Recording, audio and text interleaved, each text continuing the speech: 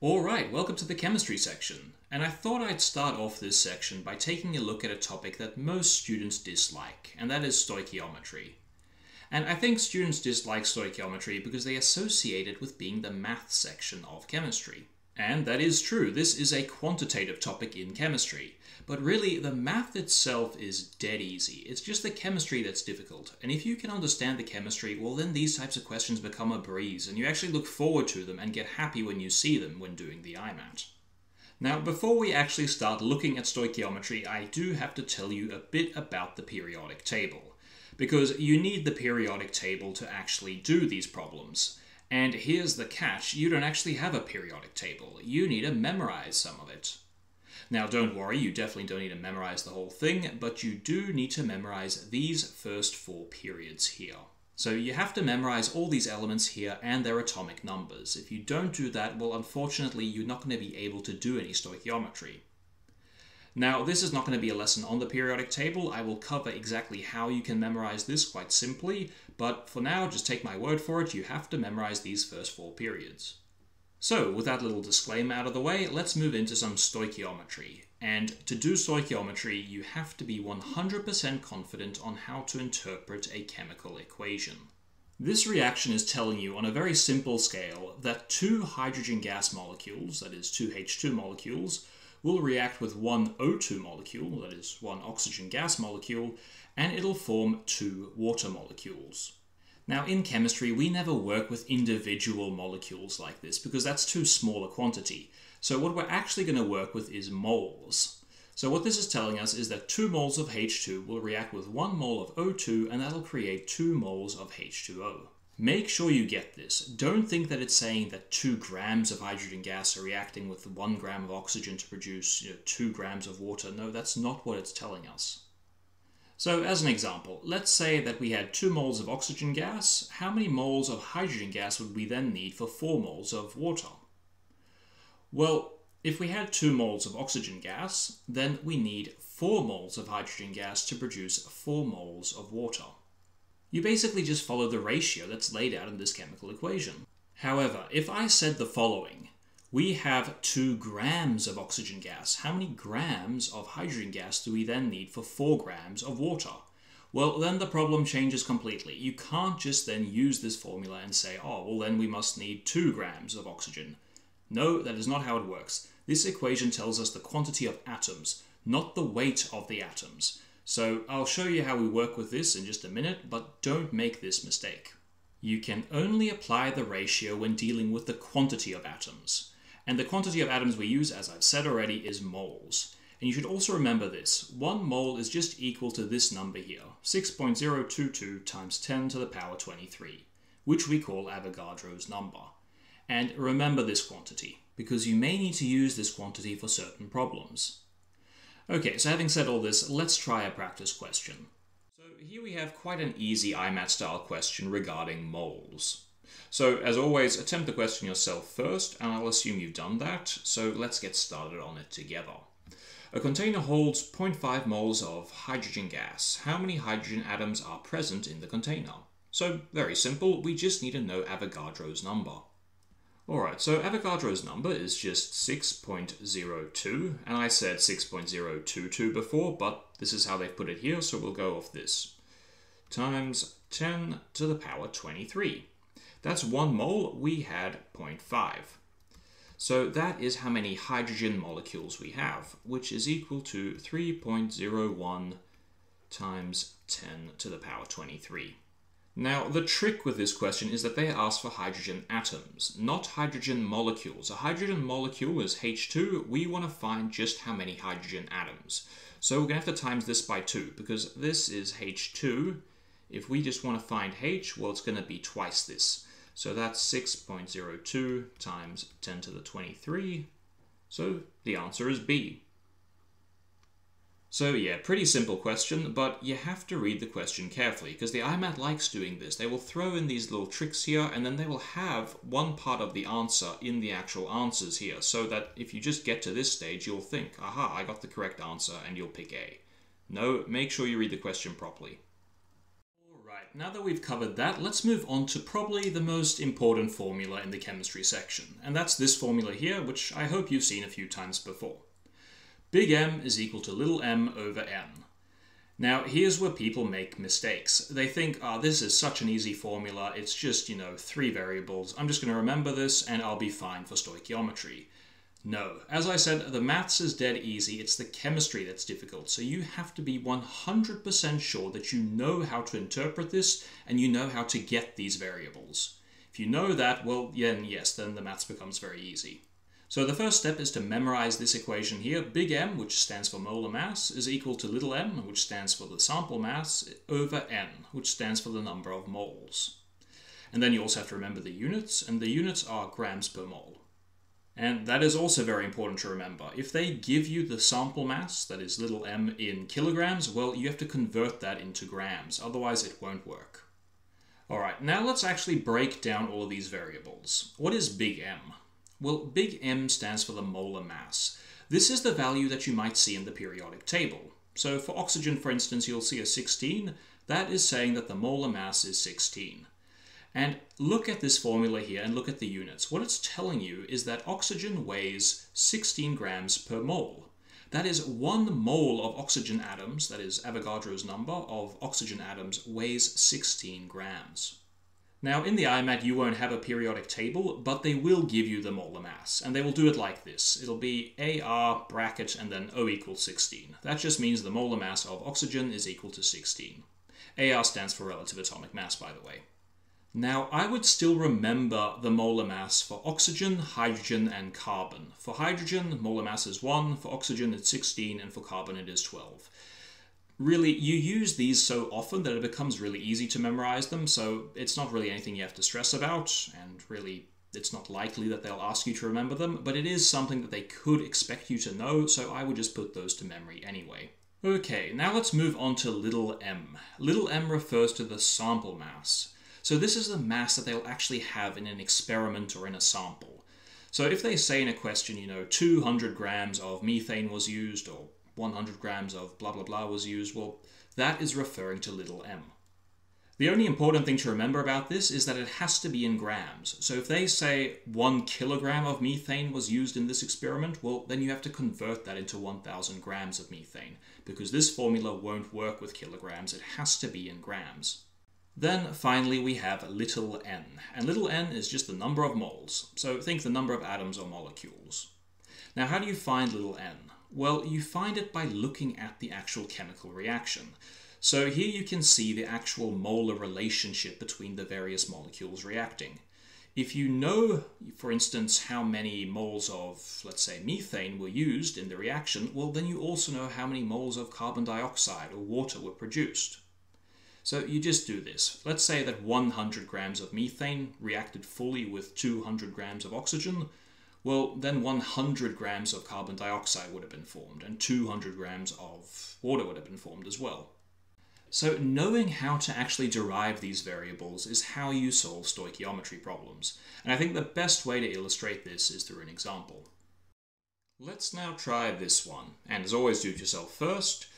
So what do we have here? Well, a mixture contains 60% sodium chloride. If we have 2.9 kilograms of the mixture, then how much sodium can be extracted? Now really, this is a super simple question. We just have to use that trusty formula. Big M is equal to little m over little n.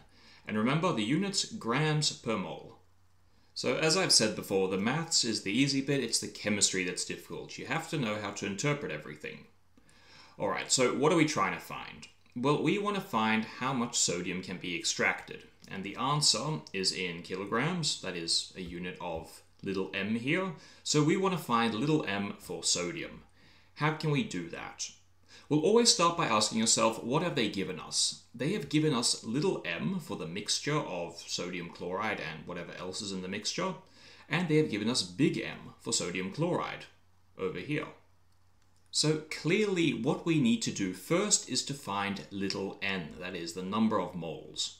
So let's do that. We'll find big M for sodium chloride, so that is going to be 23 plus 35, because sodium chloride is just one sodium and one chlorine, so 23 plus 35.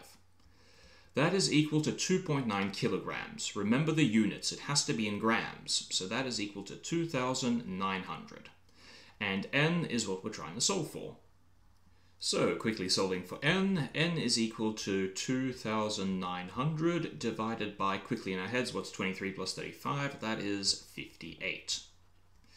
Now, you don't have a calculator in the Imat, so maybe you're thinking to yourself, well, this doesn't look like a fun thing to work out, but this is the thing with the chemistry section. They will always give you numbers that work out quite nicely. So you should always think to yourself, how are these numbers related? Really, 99% of the time, one of these will be a multiple of the other. So the first thing I think to myself in my head is, what's 29 times 2? Well, that's 58. So instantly I know what this is going to be. This is going to be equal to 50. So 50 moles.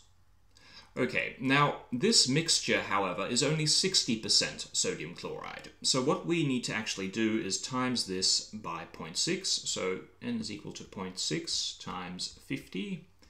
Now what is that equal to? Well, that is equal to 30. So we have 30 moles of sodium chloride. So I'll put that here, of NaCl. Now, we just want to know how many moles of sodium we have. So if we have 30 moles of sodium chloride, how many moles of sodium must we have? Well, 30 as well. So 30 of Na. Okay, now we have the number of moles of sodium, and we have the molar mass of sodium. And we want to find the actual sample mass of sodium according to this question. So we have everything we need now. So what is big M for sodium? Well, that's given to us. That's 23. What did we say little n was? Well, we worked that out to be 30. So now we can just solve for M. So M is going to be equal to 30 times 23. So M is equal to, quickly in our heads, what's 23 times 3? Well, that's equal to 69. And then times 10, that is 690 grams. Remember, this is in grams. And they've given us the answer in kilograms, so the answer must be C. So really, it's actually quite a simple question. Whenever you're doing these types of questions, ask yourself this: what have they given me? And given what they've given me, what can I find? Once you've found that, then you can usually find something else, and eventually you will be able to find what it is the question is asking for. And this comes back to what I said before. It's not the maths that is difficult. Simply memorizing this formula won't help. You can't just plug in values in here and expect to get the correct answer. No, you have to think like a chemist. Now that we've taken a look at that, let's take a look at concentration. And then you use this formula here. C is equal to N over V. You use this whenever you're dealing with some kind of solute being dissolved in a solvent. That is, to form a solution. Now, concentration can be expressed in a few different ways. This is the most common, and this is the one you're most likely to encounter in the Imat, where it's actually a molar solution. But sometimes they could ask for a solution in terms of how many grams there are in the actual solution. In that case, you just change little n to little m, that is the sample mass. But molar concentration is by far the most common, so that's the one we're going to focus on. Alright, now, the units in this case are moles per liter. So remember that you have to work with liters. If you're given something in centiliters or deciliters, well, then you have to convert it into liters. And if you don't know how to do that, check out my physics video on SI units. Alright, so once again, let's break down the formula to make sure that we fully understand it. So little c is concentration, and as I mentioned, it is most commonly expressed in moles per liter, which is the same thing as moles per decimeter cubed. And a mole per decimeter cubed, or a mole per liter, we call molar, so big M. So you'll see it in those units sometimes. They mean the exact same thing. And another way that concentration can be expressed is through these square brackets here. So square bracket with HCl inside just means the concentration of hydrochloric acid. Now, what about little n? Well, that's just the number of moles of the solute, so the thing being dissolved. What about V? Well, V is just the volume of the solution, and that's in liters. And liters are the same thing as decimeters cubed, so make sure that you remember that. Alright, now again, I think the best way to illustrate how to use this formula is through an example, so let's do one now. Alright, now let's try this one. What mass of sulfur dioxide is required to make a 5 deciliter solution of concentration 4.0 moles per liter? Okay, now as always do this yourself first, but I'll assume you've already done that. This is a concentration type question, and you can see they've given the concentration as 4 moles per liter. So we're going to use this formula here. C is equal to N over V. All right, now what is it we actually want to find? We want to find the mass of sulfur dioxide. There's no mass in this formula, so we're also going to need to use this formula here. M is equal to M over N. And if we can find N, well, then we can then use this, that is big M, to work out little m, and we will have what we're looking for. So always start out understanding what it is you want to solve for. All right, so first of all, we're going to need to use this concentration formula, and C in this case is 4 moles per liter. So 4 is equal to N, what we're trying to find. And what is the volume? Well, it's 5 deciliters. But remember, this is in liters. So what's that going to be? Well, 5 deciliters is the same as 0.5 liters. And that's quite easy. N is therefore equal to 2. So now we have the number of moles of sulfur dioxide. Now we just need to work out big M, and then we can get little m, and we will be done. Now what is big M for sulfur dioxide? Well, here's where you have to know a bit of chemistry nomenclature. And if you don't worry, I have a video that explains how you actually can understand nomenclature perfectly, but I'm going to assume you already know that. So sulfur dioxide is SO2. That means that big M is going to be equal to 32 plus 16 plus 16. Okay, and that is equal to 64. And according to our trusty formula, 64 is big M, so that is equal to M over little n, which we said was 2. So M is going to be equal to 128 grams. Remember, little m is in grams. And that means that the correct answer is D. So again, super simple formulas. It's the chemistry that's difficult. You have to know what it is you're solving for. But really, this is actually super easy stuff, and it doesn't take long to do. So once you get good at this, you will love these questions in the Imat, because you can essentially treat them as guaranteed marks. They don't get that much harder than this. Alright, before we wrap this video up, I will go over one more formula with you. Now there are more to learn, but we'll cover that in another video, or else this will just get too long.